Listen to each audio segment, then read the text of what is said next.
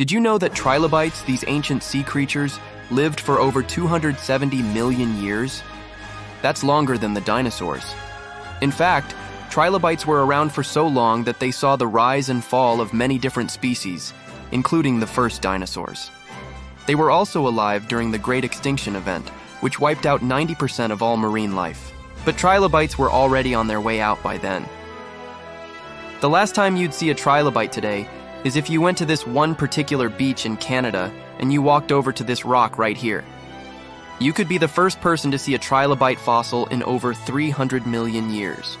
Now, trilobites are called the cockroaches of the sea, but in reality, they're more like the sharks of the sea. Sharks have been around for over 400 million years, and trilobites were around for over 270 million years. So the next time someone calls you a cockroach, just remember, you could be the first person in 300 million years to find a trilobite fossil.